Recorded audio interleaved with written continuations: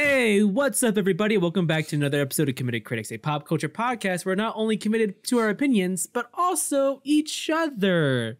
Aww. I'm Kevin Lau. I'm Ryan Davis. I am Zachary Wright. Oh, no. And I'm Jordan. They got Zach. He's one of them. They got the poop on the robot. Today we're talking about... The girl's taking over the Navy. Not the Navy. Oh, Lord. As you can probably tell from the title and thumbnail, today we're talking about Chat GPT, specifically having Chat GPT write 2 scripts for us. Currently, what we are doing right now, Chat GPT has now no involvement in. We're doing our normal stuff. But we will transition into a Chat GPT episode in just a moment. You mean tell me that SpongeBob line wasn't scripted? No, it wasn't. Man, imagine if it was. You think an AI is cultured enough to watch SpongeBob without killing itself? If an AI can throw in a SpongeBob reference, game over. We're nuking it. Done. I can't. I'm replaced. That's my old shtick. But yes, for those of you who don't know what Chat GPT is, it is a language learning AI developed by OpenAI, and it's also has major funding from Microsoft as of right now as well. Chat GPT does not actually know anything outside of the information programmed into it because it's not connected to the internet. The information it's fed is up until September 2021 as of right now. And it is not an AI in the sense where it can think for itself. It is more of a for more techie people, it's more of a JavaScript program where you have to input information and then it reacts to that information with its own algorithm. Yeah, so basically it's an algorithm that has learned and is still learning how to read words and calculate the best response based on its current understanding of the language.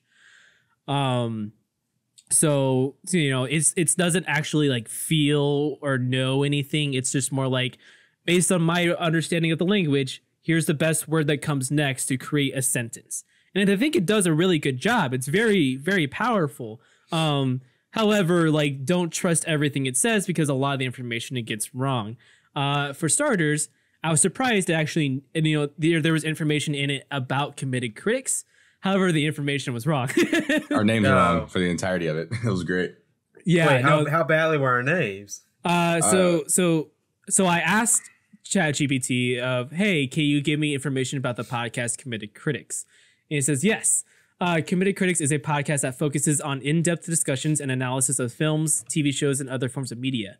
The podcast is hosted by 3 hosts, Nick, Al, and Sam. What?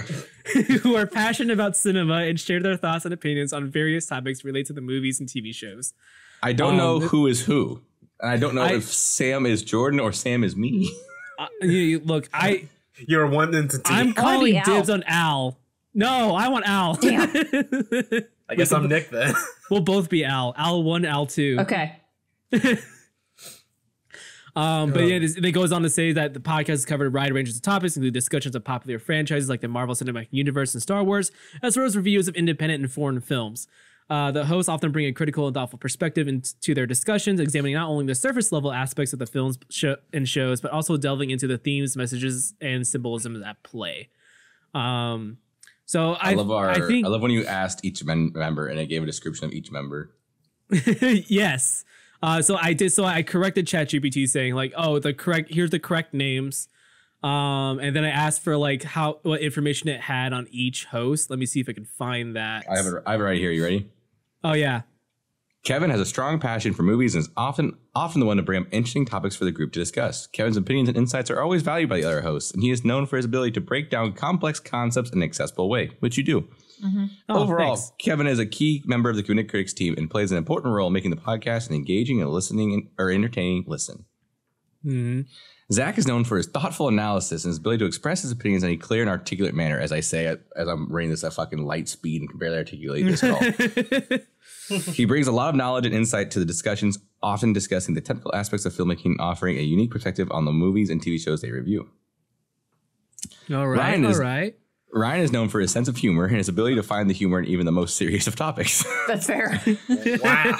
He's a great storyteller and often brings interesting anecdotes and personal experiences to the discussion. Ryan also has a great eye for detail and is able to pick up on subtleties and nuances that other hosts may have missed. I think that's referencing like how you always have hot takes. I think that's Nope, maybe. I'm taking No, that you bring as up little I am. details. he's pretty little Thank details, you. but I think it's reading it as like because we all think similar way, and Ryan like Oh. likes to have the like differing opinion. That's fair. Hey, And then- I'll take it. Thanks, Chat GPT. Jordan is known for his encyclopedic knowledge of movies and TV shows.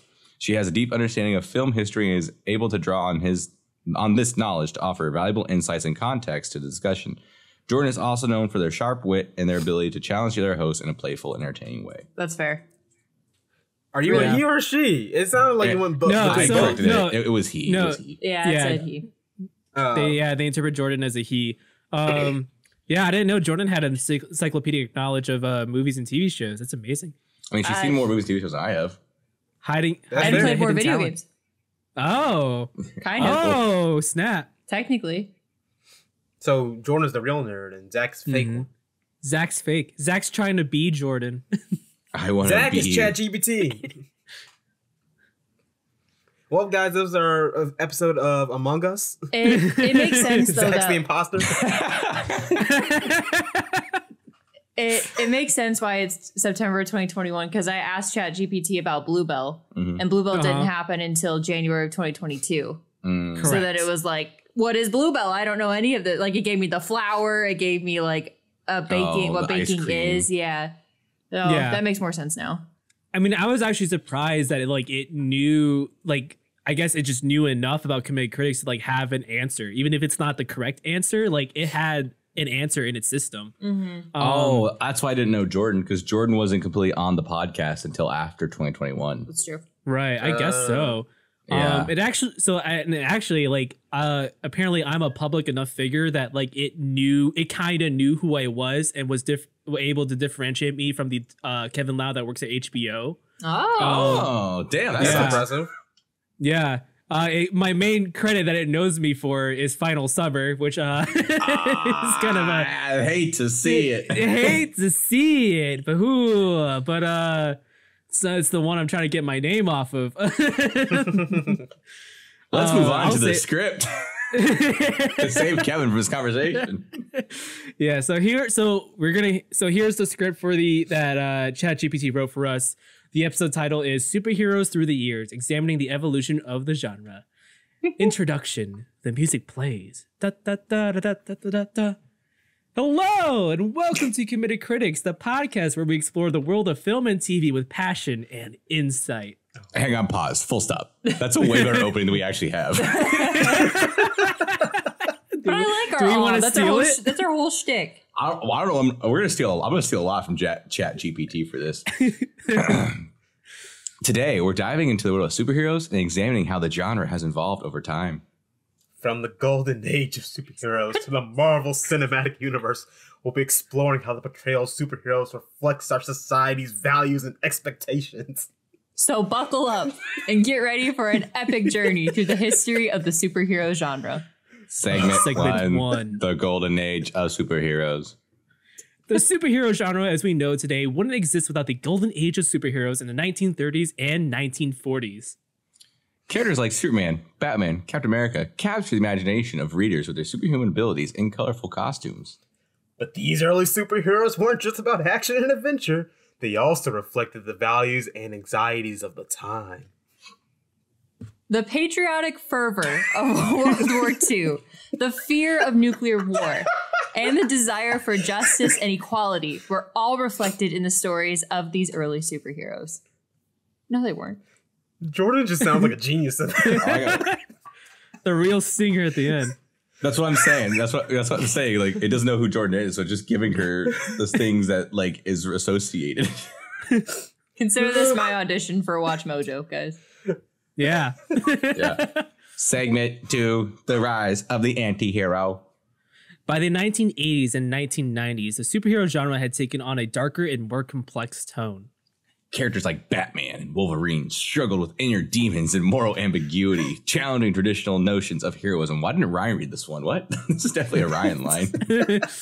No, I say No. these No, anti-heroes listen. spoke to a new generation of fans who are looking for characters who are flawed and relatable, which is a very Ryan That's a line. very I'm Ryan sorry. thing to say about anti-heroes. And the success of these anti-heroes paved the way for the darker and grittier superhero stories we see today. I just had a realization. Hang on. I don't really like the way that I said that line. It's fine. I just You had a want to go realization. again? Yeah. Yes. Okay. Take two. And the success of these anti-heroes paved the way for the darker and grittier superhero stories we see today. Okay. That's fine. And take three. Anything you were saying, Zach? It's fine. Have you guys realized what's going on here? We're just each saying Yeah, one sentence. they're just giving us one line each and then going to the next segment. No. Each segment is, but sans Jordan because she wasn't like one of the cast members until like after 2021. Mm-hmm. But each of these segments is reflective of how the three of us are stands on superheroes. Kevin, you reference like the history and like the lore behind like the comics and like it just referenced anti-heroes in segment 2, which is more Ryan's shtick. Mhm. And like the darker, more ambiguity. And now I'm about to go into segment 3, which is the MCU, which is what more I'm akin to.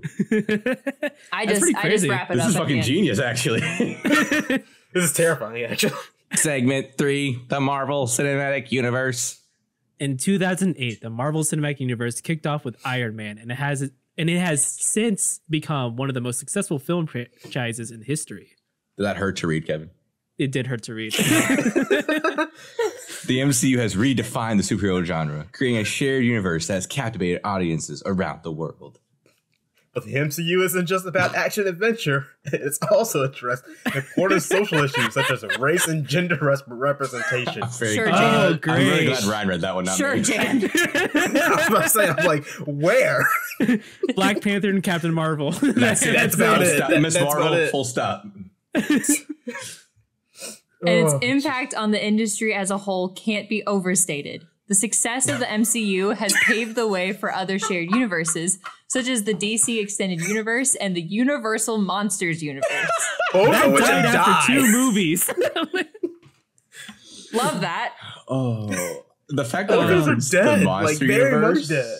it Yeah. died after the first movie. It didn't even get No, out. it's like, there where's the was Mummy? it was I Frankenstein. No, I Dracula and the Mummy. Those were the 2 movies. Was I Dracula one of them? Yes. Oh, I thought it started with the Mummy. I thought so too. Yeah, I'm pretty sure it was the Mummy. No, you know what? I think you're right. I think it was. Oh yeah, it is the Mummy. It was the Mummy who started it, and then it was going to go into the Invisible Man, but then they scrapped the original plan for Invisible Man and made it what it came out as now, like that like horror like thriller movie. Yeah. Well, the Invisible Man actually, that Invisible Man I think is from a different studio because Got Invisible it. Man is a public domain Got it. IP. Okay. Either Segment way. for the future of the superhero genre. So where does the superhero genre go from here? Will audiences tire of the formula or continue to evolve and push boundaries? Just answering the question with a question, but okay. Filmmakers and storytellers face both challenges and opportunities as they continue to explore the world of superheroes. But one thing is certain. The superhero genre is here to stay. Is Ooh, it? I got 2 lines. Conclusion. Well, that's all the time we have for today. We hope you've enjoyed this exploration of the evolution of the superhero genre. And we hope it's giving you some insight into how the portrayal of superheroes reflects our society's value and expectations. Thanks for listening. Be sure to tune in next time for more insights into the world of film and TV. Until then, stay committed to your passions and keep exploring the world of storytelling. That's a good one. I like we that should, one. we should I sign know. off. Stay committed, guys. That's where Jordan just like snaps, looks in the camera, stay committed. So yeah, what'd you have guys a think of monogamous that? relationship with every TV show, every movie, every video game. I definitely, and I'm gonna say this at the very end. It nailed the content, and I just pointed out it nailed the 3 segment thing. But like those 3 segments are reflective of our opinions. I don't think there's enough information in Chat GPT to reference Jordan. I don't think Jordan is as accurate as the 3 of us are, and that's just because she hasn't been in as many episodes as we have. Right. I do like some of the way it's phrased and how it speaks more eloquently and articulately than I do. Right, but it definitely feels written. Like It feels written. It feels like the Nuvi thing at the beginning of a movie. yeah. It definitely has like that corporate script style, which is not what we go for. We just kind of speak off the cuff. I do love the reference to the Universal Monster Universe. That's hilarious. Yeah. Of all the things to reference. Yeah. Because just so our audience knows, we do have a quote unquote script, but it's more of an outline. Like we have our own little prompts that we occasionally read off of. But it's mostly more notes, yeah, exactly. So which is how podcasts typically are.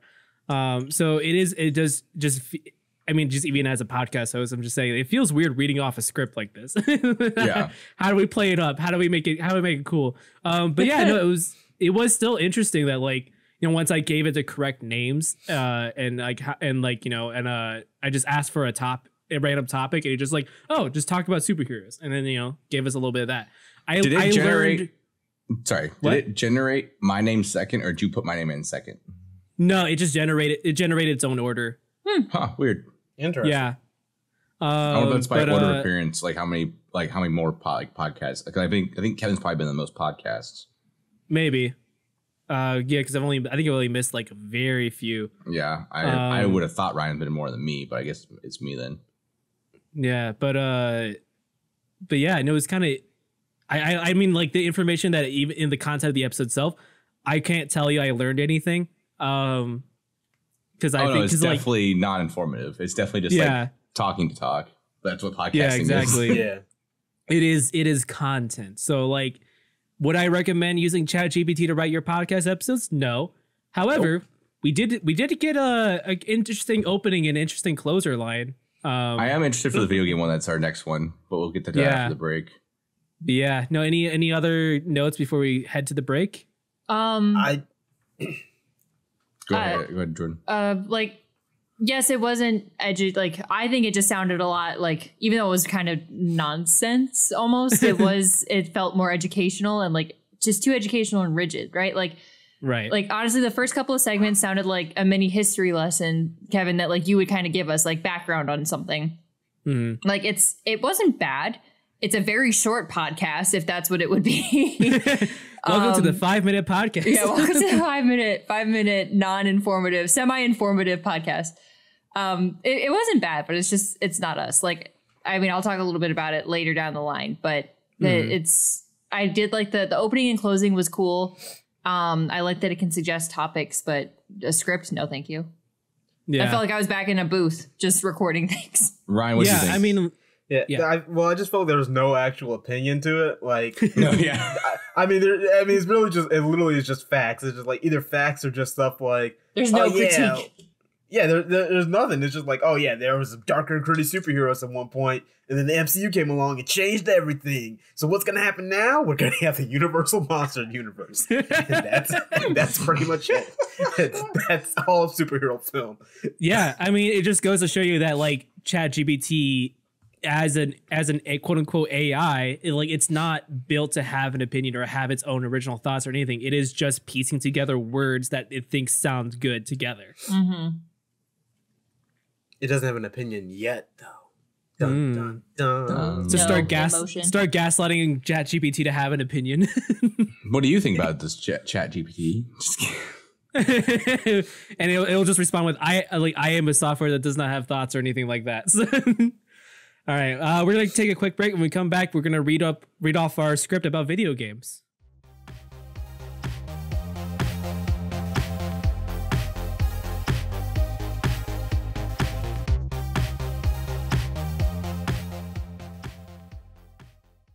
Hey everybody, my name is Jordan, and you've probably heard me on an episode or two, but did you know I also have a baking channel? Bluebell Bake is by the amateur baker for the amateur baker. On the channel, I'll be posting recipes, tips and tricks, and more so we can all learn to better our baking skills. You can find my channel on YouTube at Bluebell Bake, we're currently posting monthly, or on Instagram and TikTok, both at bluebell.bake. Come join our little community where no matter what happens, we keep on baking. Don't you wish there was a pop culture review site that appealed to cinephiles, both professional and casual? Well, look no further than crpwrites.com. New content such as movie and TV reviews, film essays, and more are released every week by writers who crave for movies like every moviegoer craves for popcorn. CRP Writes is dedicated to making sure no one is wasting time or money where they shouldn't be. After all, you have to be able to buy your popcorn and eat it too. CRPWrites.com. Casual reviews with purpose since 2018.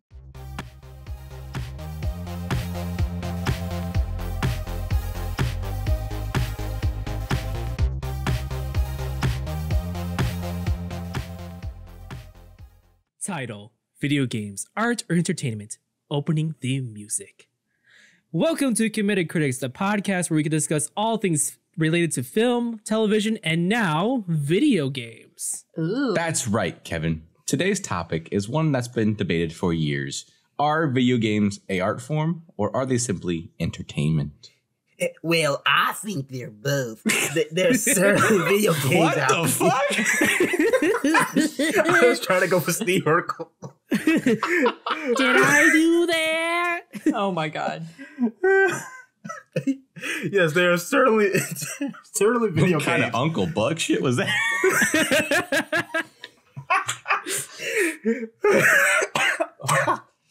I'm gonna die. I'm in tears. There are certainly video games that are purely for entertainment, but there are also games that are works of art. I Zach's agree with crying Ryan.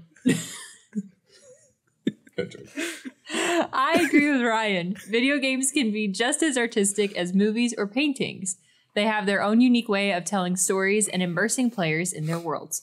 I will point out, this is the first time it has given an opinion. Yeah, That's true. it's probably pulling from articles and forums to gather its opinion, and it sees what's the most common opinion. Can it pull from like podcasts that are posted on like YouTube and shit? So like again, it's not connected to the internet, so Oh, it okay, can't like grab links or like go search for something or anything like that. It's all about the data that's already implemented into the software. Got it. So how that data is implemented, I don't know. Like I don't know if it's actually audio files of Committed Critics put in there. But it did tell me that it does have like a resource of articles and forums that it pulls information from. That's how you can find interesting like things that may not be, it helps you like gather research together so you don't have to like scour the internet for something. Nice. But what makes a video game a work of art? I think it's the same with any other art form. It has to have a message or a theme, and it has to be executed in a way that's thought-provoking and impactful. Just like Pac-Man. And it has to be something that people can connect with emotionally. Games like The Last of Us, bullshit, or Life is Strange, I was gonna say, really is that resonate Ryan? with players because they tackle serious themes like loss, grief, and morality. Again, I will bullshit. I will say, of all the games I've pulled, those two, with the reasoning it gave, not bad. Well, like It's not those are the main two that people talk about. Like even like film critics do not give a shit about video games unless it's The Last of Us or Life is Strange. Like those are the Alright, only fair two enough. games they give a shit Yeah, about. I'll give it props on that, but I just really, I was like, Last Like of Us, that- really? I would never mention it's- Last of Us. Well, it's just so basic information. Like, of course you're gonna pull Yeah. those titles. Like, those are just the most mainstream video game titles for if you want to talk about how video games are an art form. I'm just shocked it didn't pull like popularity or like Call of Duty has really resonated with players for that's not grief, loss, emotional. and morality. Call of emotion Duty is a- taught me about the price of war. Yeah, That was it's called microtransactions. The only thing I'm impressed with is that it linked those games with those traits. That's what I'm impressed Right. with. Yeah. Well, again, it's like like in articles and forums, those will be linked together in the same Right, yeah. sentence. So like it is analyzing those being in the same sentence and it's a common thing. So of course it's like it makes like in its own algorithm it makes sense to just kind of piece those things together. All right. And yep. Go ahead. And let's not forget about the visual and audio aspects of video games. Some games are absolutely stunning with gorgeous landscapes and intricate character designs. And the music and sound effects can be just as important in setting the mood and enhancing the player's experience. All great points. But what about the argument that video games are just mindless entertainment? I think that's a pretty outdated view. Fuck yeah, it is. Yes, there are certainly games that are just meant to be fun and don't have any deeper meaning, but there are also games that can just be as intellectually stimulating as a good book or movie. And let's not forget that playing video games can actually be good for your brain. Studies have shown that playing games can improve cognitive function, problem-solving skills, and in creativity. Side effects include... Exactly. Video games are a medium that's constantly evolving and pushing boundaries, just like film and television did before them. You really like pushing boundaries, according to Chat GPT. Well, I am a I know. feminist. Yeah, fair enough. Yeah, exactly. Got to shake up the system. Closing theme music plays. Oh. And that's all the time we have for today. Thanks for listening to Committed Critics, and we'll see you next time. Don't forget to follow us on Twitter and Instagram. Leave us a review on your favorite podcast app. And Where can they follow us? And let us know in the comments what you think. Are video games a form of art, or are they just entertainment? We'd love to hear your thoughts, but until next time, stay committed to your passions and keep critiquing the world around you. Stay committed. Stay committed and be a critic. I wouldn't recommend the last part of that. Critiquing the world around you. That's fair. I agree. It's kind of funny that an AI wrote that. Yeah. Wow, guys, I think this is our best episode. We should submit this somewhere. Submit it to Cannes Film Festival. Submit to the fucking Streamies or Webbies, where the fuck. The Streamies. The Streamies. I don't know. Hey, this is Streamies. I haven't heard about that in a while. Yeah, no, that's I like how this one isn't as segmented. Mm-hmm. Again, like it has a quote unquote opinion, but it's pulling from the most common stories and that's in articles and forums, and like it's finding that pattern and giving us the most consistent pattern. Yeah, I think this one screams. You walk into a GameStop and has those IGN videos playing. Mm-hmm. Yeah. This has the same vibe. Oh yeah, like this definitely agree. feels like those IGN promo videos.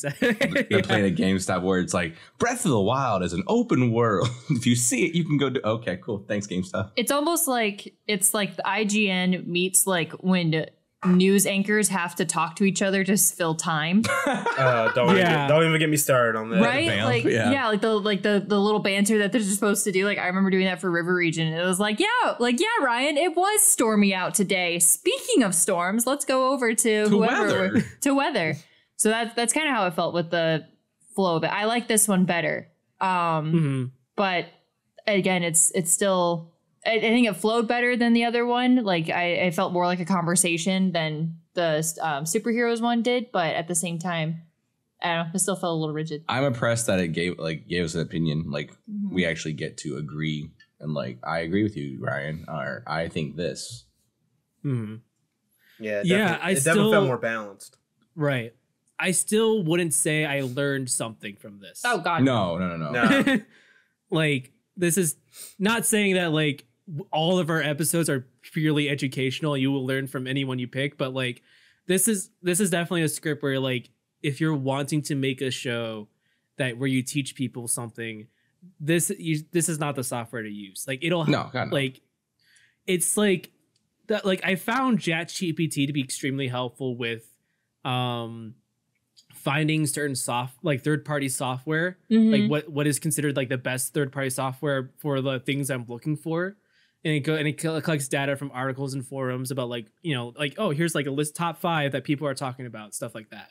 Or like if you have a specific technical problem that you don't know how to phrase it in Google to get the result, like ChatGPT would be a good resource to kind of like ask it a weird question, that troubleshooting question that you think might only apply to you, and it'll just look all through its database and find something that like might actually work for you. It'll at least get you better results than Google. It's a better Google. That's really what it is. It doesn't replace Google. No, it doesn't replace it. It doesn't replace it. It's just more. It's not better Google. More specific Google. Yeah. It's just kind of like because it's just how it understands the the English language better than the Google search engine does. Google just basically looks at keywords and tries to find it throughout the internet. But this is definitely something where it would be like, oh, like my computer won't turn on, or like when I click on this thing happens, and you just you phrase it in Chat GPT and see if it get a good starting point. It'll at least save you like a good like 30 minutes to an hour research. You just get it pretty instantly, and then it provides the information in a pretty pretty clear way, I would say, where like it just explains things in layman's terms. Mm-hmm. Yeah. Cool. But yeah, any other thoughts on that script? No, I think you just go into the final thoughts. Yeah. What are your final thoughts on this episode of Chat GPT? Funny. That's a fun challenge. I find this hilarious and ironic. I literally typed out in our little outline, I find it funny how grammatically correct AI speaks.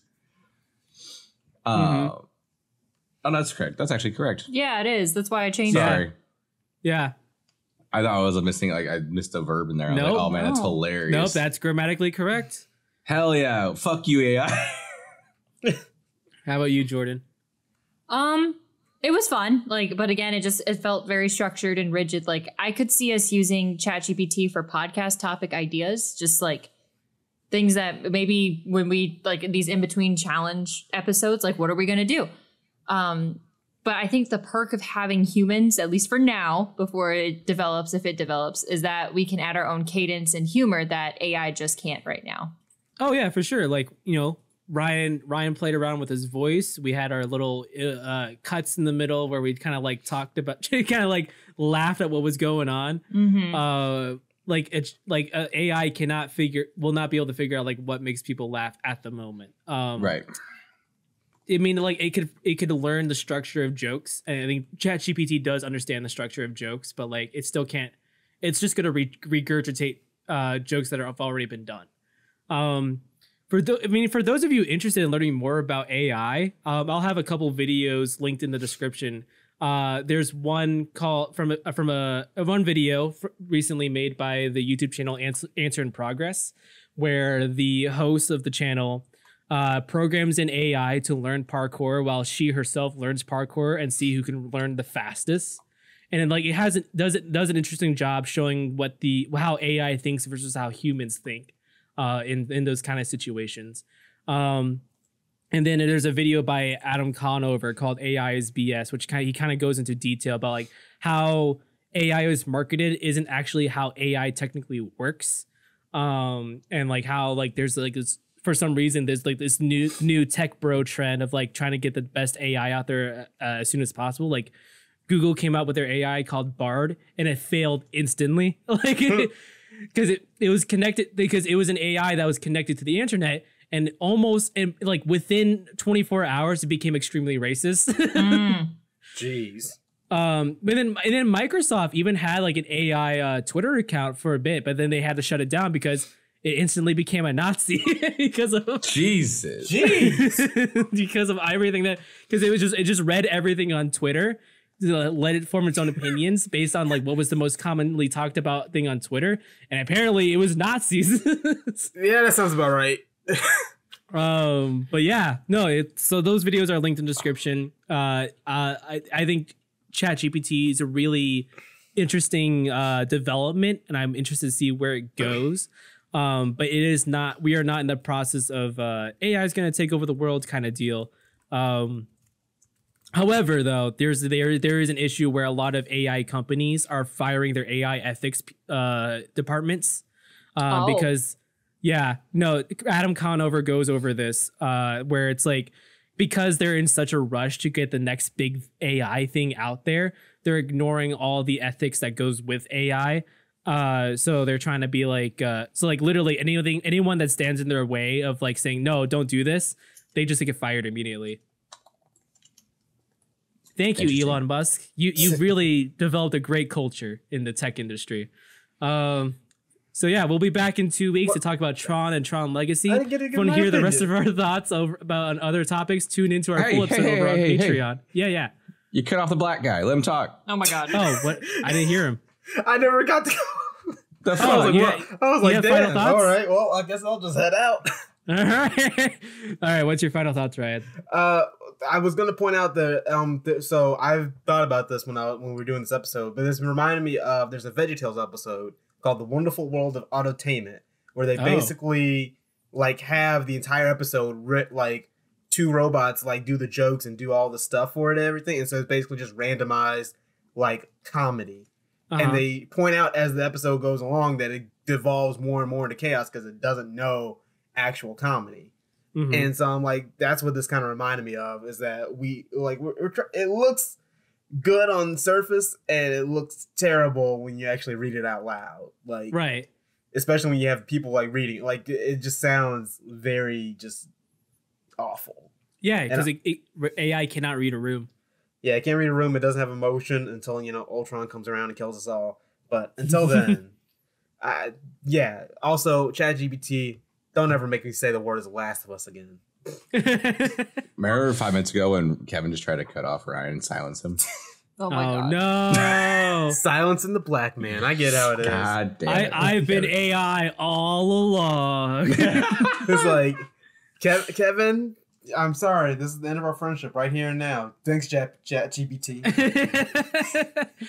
Make a video called AI Ruined My Friendship. Yes, that's exactly what happened here. You have millions of views.